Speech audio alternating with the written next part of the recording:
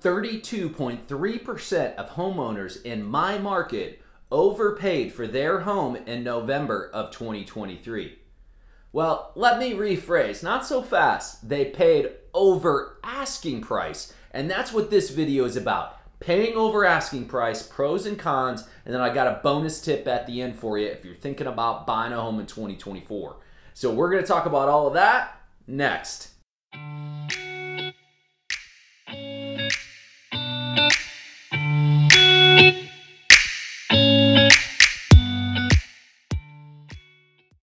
Paying over asking price. So let's start with a little bit of the data. As I mentioned, 32.3% of homeowners in my market paid over asking price. That's the North Shore, Chicagoland area.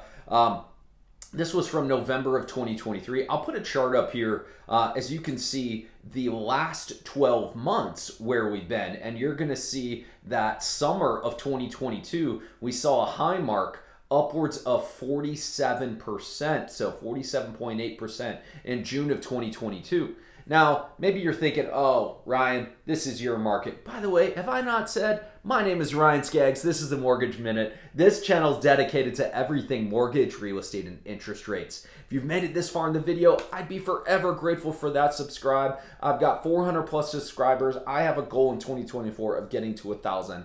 I would be forever grateful for the subscribe, and make sure and put a comment below if you agree, disagree, or what your thoughts are on the housing market.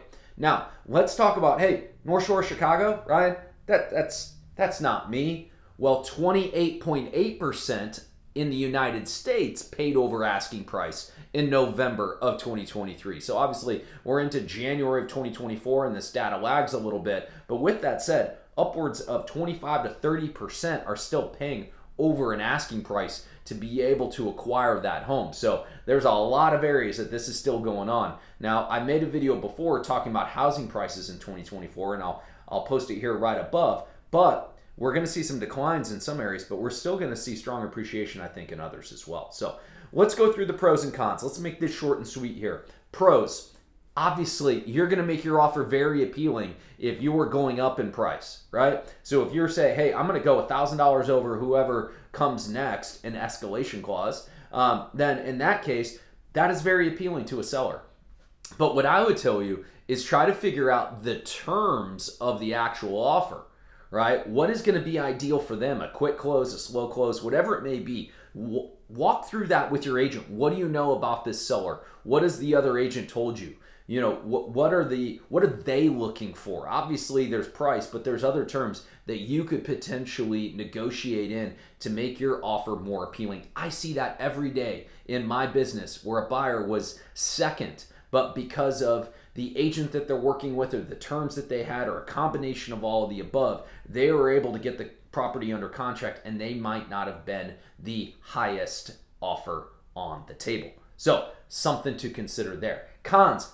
How easy is this? Of course, you're potentially going to overpay. Now, what I want you to consider is that, do you need to be on that street? Do you want to back up to that park or the forest preserve? Or is this the absolute plot of land that you need because you've got plans, you know, in the back or whatever it may be, right? Your sister lives just down the road. Your mother or father-in-law is down the street, and thus you can drop your kids off for babysitting, whatever it may be. I want you to understand how that might equate to you, but maybe not someone else. And the reason I bring that up is that that's probably not going to equate to an appraiser. The appraiser is trying to look at the general market value of the property. Because you want to be by that park, now there could be an added adjustment because it backs up to that park, that's great. But not everybody wants to back up to a public park, so therefore it might adjust a little bit up, but not a lot. For you, it's worth more. Right? So maybe for you, if it's a long-term home, it's worth popping that offer up a little bit, right? But not everyone. And if it does not appraise and an appraiser looks at it and says the overall market value, let's give you an example. You paid $410, you got it under contract, and only appraises for $400. Well, what happens? Well, that means you have to bridge the gap of how far you came up short.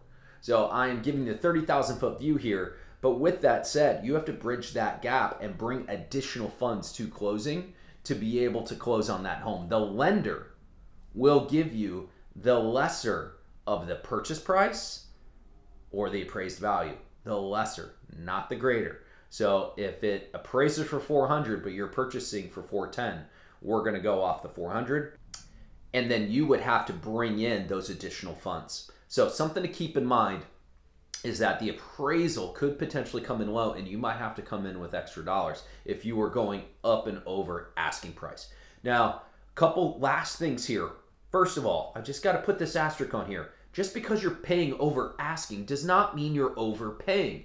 If the property's worth around 400, the agent and seller could come to an agreement. Let's put it on for 380, drum up a bunch of interest to know that we're super well priced, and let's try to get as many offers as possible in the first 10 days. That is a great marketing strategy, especially in a low inventory market.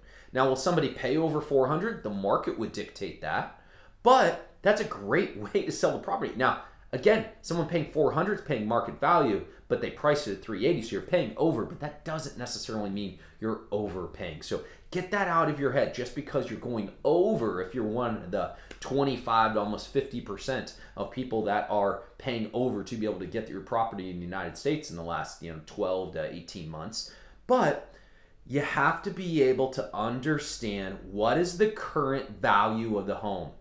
Here's my bonus tip for you as we wrap up. Go to your agent and say, what is the value of the home and how did you derive that? What comparables did you use? Not what it's going to take for the seller to accept your offer. That is something completely different than what the actual value of the home, right? If they price at 380 and they have full intention that they're going to get 450 and you're offering 400 or 410, market value is 400, you're not getting that property. They're just not going to accept it. It may take 450 to get it, but they're on Mars, on another planet, and you need to bring them back. You need to find a property with a seller that is, back on planet Earth that is going to sell it for a market price, right? So one thing to keep in mind is not what it's going to take to acquire the property. What is the actual value? And your buyer's agent should be doing a CMA or competitive marketing analysis, understanding what other comparables are out there. And these are the questions that I would tell you to ask your agent, is that what comparables are you using to be able to come up with this price?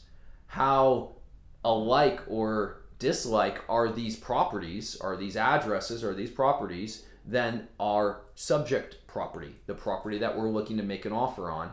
And then kind of lastly is that when did these properties close? 6 months ago, a year ago, whatever it may be, a month ago? Then ask, has there been any adjustment over this period of time in this market? Have we seen prices, going up, going down? What's that look like? Only in your individual market are you going to be able to answer that question. And that is why it's so important to have a good team behind you.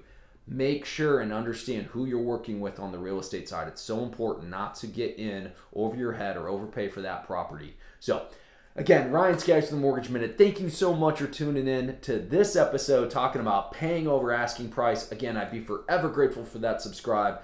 Click that bell icon below, put your comments below, and make sure and stay safe. And we'll see each other again very, very soon.